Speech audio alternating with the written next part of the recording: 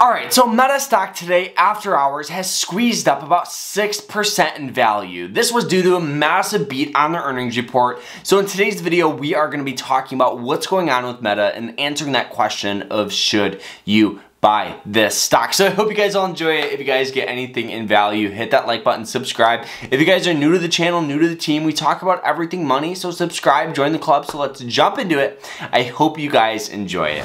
So like I said, the stock has gone up about 6% in value today due to a massive beat on the earnings. Now the company went from about $300 all the way up to about $320. Now for a massive company like Meta, this does not happen every single day. Now honestly, it doesn't come at a huge surprise that their earnings were beat. We've seen a whole bunch of fantastic tech companies this week actually beat expectations, like Google, causing the stock to squeeze up. Now Meta, on their earnings report, they beat expectations on their revenue. They were expected to bring in about $31.2 billion, which is so much money, but they brought in about $32 billion, so beating expectations by about $800 million. So anytime you have something like this is going to cause investors to flock to it. Everybody invests, for the future. So meaning if you have a company that's beating expectations on their revenue, on their cash flow, all the fundamentals, all the good stuff, this is just a higher chance that down the road that this company is going to be worth more money. So a lot of investors flock to these stocks when they beat expectations. Now with that being said, Mark Zuckerberg did say that he does have a whole bunch of AI products in the works and in the pipeline that they're rolling out relatively soon. Now it's always smart that these tech companies pretty much look at what's hot.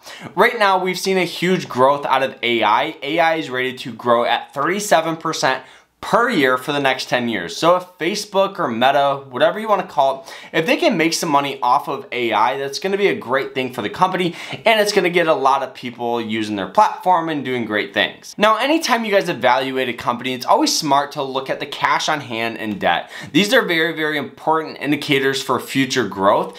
Now, right now, they have about $36 billion in cash and only $9 billion in debt. So as long as they have more cash on hand than long-term debt, that's always a good sign that they can pay off that debt if need be and continue to grow and invest into the business. Now the only issue that I honestly saw with Meta is their net profit margin. It's still at about 18%, which is relatively healthy for tech stocks, but the only issue is it's down about 25%. Now this doesn't come at a huge surprise just because they're spending a ton of money right now on AI development and new products. And honestly, as long as they're growing and reinvesting those profits into the business, that's always good to see a healthy and growing business. But now let's talk about should you buy Meta. So Meta, honestly, in the past year has done very, very, very well, up well over 100% in value.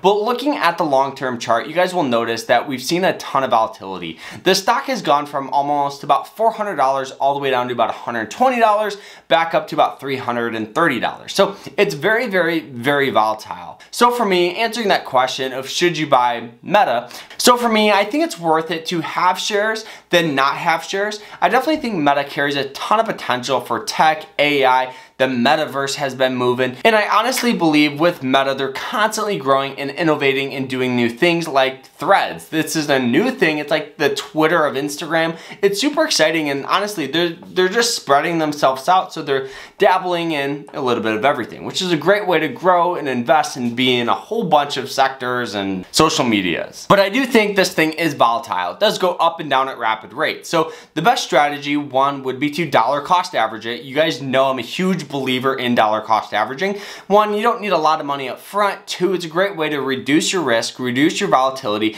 but still have shares to make money. The beautiful thing about dollar cost averaging is you're investing consistently rather than doing a one lump sum investment. So if the stock sells off, you're just averaging down that price, so once it recovers, you're making a lot more money. It's a great way to invest and one that I would highly, highly recommend. Also, like I said, this thing is a growth stock, so it's very, very, very volatile, and I would keep this thing about under 4 to 5% of my portfolio. The reason I want to keep it under 4 to 5% is because it's very volatile. This thing has gone up and down at rapid rates. Keeping it under 4 to 5%, you have shares to make money and you always can invest more down the road. So guys, I hope you guys all enjoyed the video. If you guys did, hit that like button, subscribe, and we'll see you guys later. Remember to stay happy, stay positive, and guys, this is just my opinion, so do your own research before you guys invest, and we'll see you guys later. Take care.